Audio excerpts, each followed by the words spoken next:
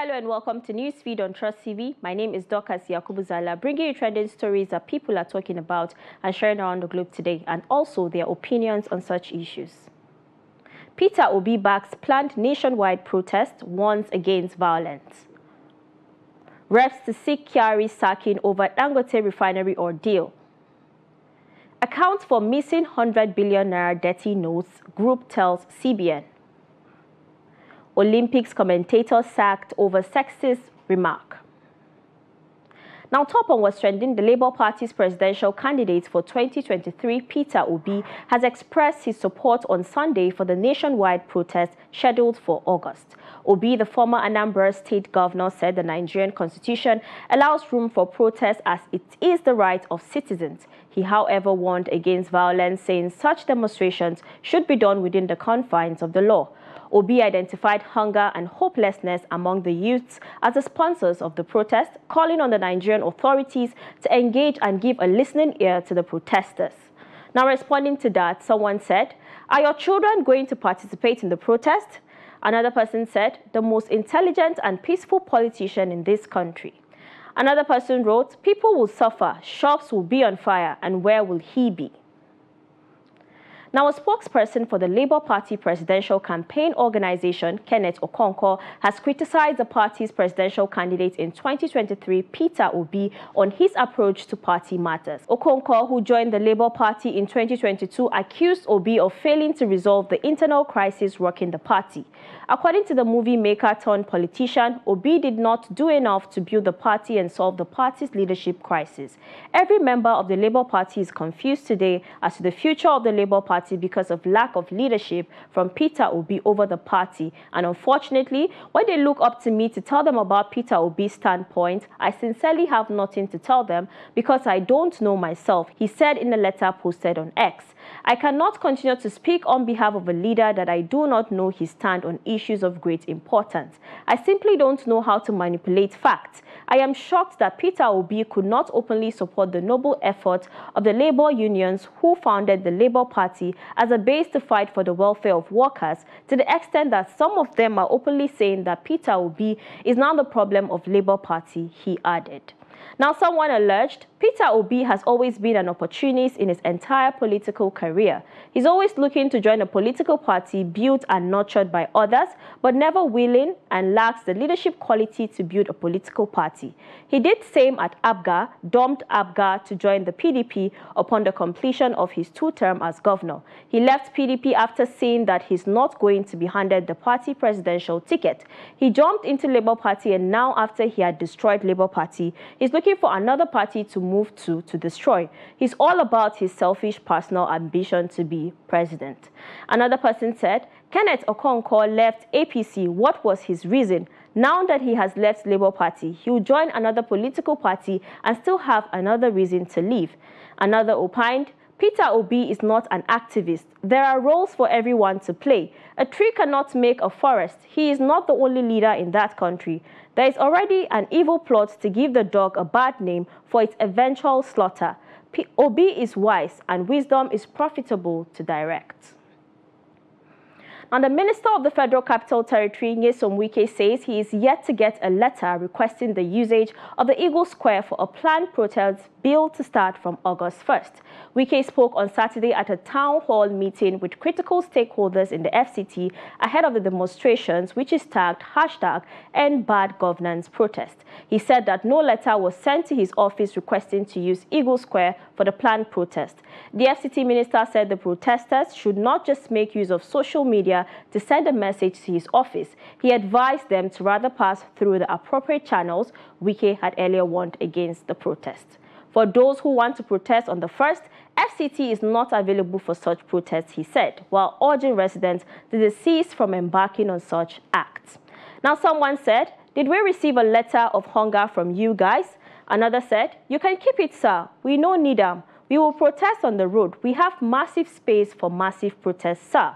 Another person wrote, why are they so bothered about a harmless and peaceful protest? Now, still talking about the protest, Senator Rabiu Musa Kwankwaso, a former governor of Kano State and a national leader of the New Nigeria People's Party (NNPP), has called on Nigerians and youths to use the power of the ballot box to resolve the country's current economic hardship. The NNPP helmsman spoke on the background of planned nationwide hunger and hardship protests by youths. In a statement published on his official X handle on Saturday, Kwankwaso said that although the idea of a protest resonates with him, Nigerians should rather be patient with the Bola Tinubu government and give it all the necessary support to succeed. Now, someone said, but that's not true. Our ballots are not our true intentions. What we vote for and what we get is never the same.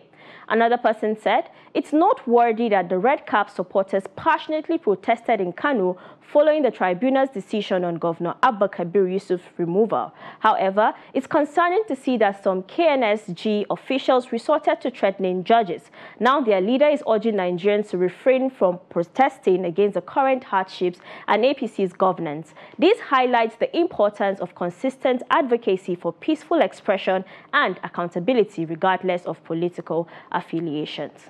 Next on what's trending, Folashade Tinubu Ojo, daughter of President Bola Tinubu and Iyaloja General of Lagos, has urged market women in Dosumu Market, Lagos, to advise their children against participating in the planned August 1st hunger protest. In a viral video on Sunday, Tinubu Ojo spoke with market women in Yoruba, urging them to warn their children about the dangers of protesting, citing the destruction caused by previous protests, including the EndSARS demonstration. She emphasized that the Lagos state government has made significant progress and deserves support. Tinubu Ojo also noted that the federal government, headed by her father, should be given time to prove itself before being criticized.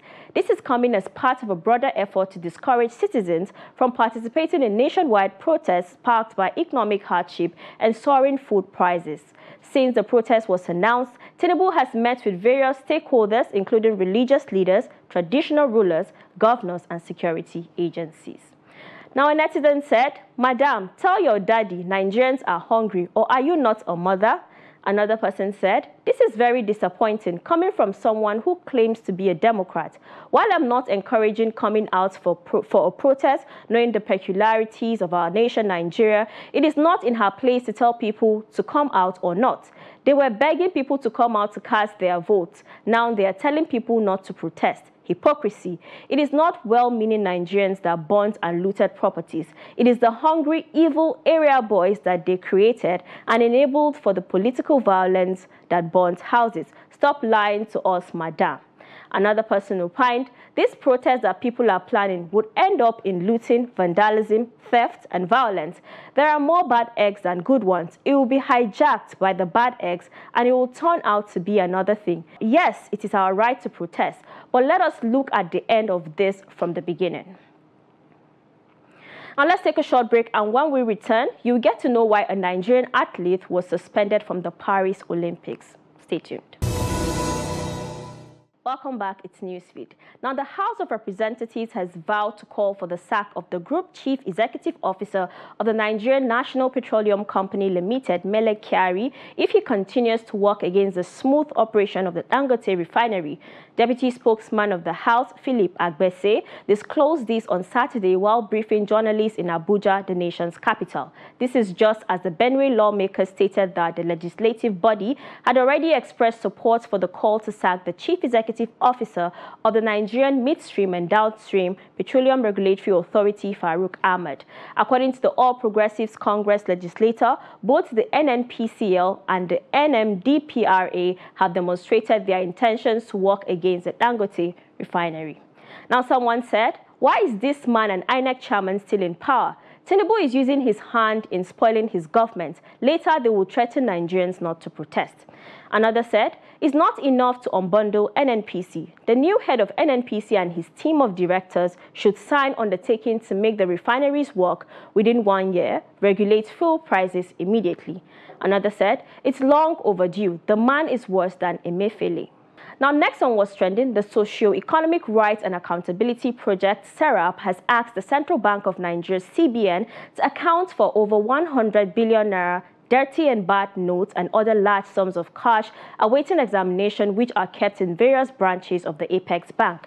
In a statement issued on Sunday, Kolawole Oluwadare, the Deputy Director of SERAP, criticized the Apex Bank for not providing information about the location of the mentioned amount. He said the group approached the Federal High Court in Lagos seeking an order to compel the CBN to direct and compel the CBN to explain the whereabouts of the over 100 billion naira dirty and bad notes kept in various branches of the Central Bank of Nigeria since 2017. SERAP also wants the court to direct and compel the CBN to explain the whereabouts of the 7.2 billion naira meant for the construction of the CBN Duse branch building in 2010 and the 4.8 billion naira meant for the renovation of the CBN Abeokuta branch in 2009, and to publish the names of contractors who collected the money. Now, a netizen said, "Now I see why there are so many dirty notes in circulation." Another said, "It's a dirty stolen naira that is causing this inflation. Too much naira notes in circulation without production to back the economy up." Another person opined, "All these dirty notes are still in circulation. I got one yesterday." A Nigerian boxer Cynthia Temitayo Ogunshemilore has been suspended from the Paris Olympics for violating an anti-doping rule, the International Testing Agency said Saturday. A sample collected from the boxer has returned an adverse analytical finding for a specified prohibited substance, the ITA said in a statement. Furosemide is classified under diuretics and masking agents by the World Anti-Doping Agency, the ITA added. The sample was collected in Paris on Thursday, a day before the Olympics opening ceremony, and reported by a WADA-accredited laboratory on Saturday. Now, responding to that, someone said, "I am sure she must have taken one agbo, which shouldn't have caused this ban. I don't think she would deliberately get involved with any banned substance. Unfortunately, no one will fight for her." Another said, "Oh my, what kind of stumbling on a way to greatness is this?" Now, a veteran sports commentator has been sacked from the Olympics role after making a sexist remark about Australian female swimmers following their gold medal win. Molly. The team beat the US and China in the 4x100 meters freestyle relay team event on Saturday. As the athletes were making their way off the pool deck, Bob Ballard said they were finishing up, adding, "You know what women are like, hanging around doing their makeup." His co-commentator and British swimming champion Lizzie Simmons immediately branded his remark outrageous, prompting laughter from him. The clip quickly went viral, and broadcaster Eurosport later said he had been removed from the commentary lineup. Ballard is yet to comment publicly on his remarks. Now, responding to that, someone said, "I'm a woman and I'm not offended. Slightly funny, making a big deal out of nothing." Another said, "Good, set a precedent. These are professional athletes and deserve the utmost respect." Another wrote, "Why so sensitive? It's just a joke, and he's probably right. Many female athletes do their makeup. Get over yourselves, wokies." And now to a compilation of Kids Gone Wild. Take a look.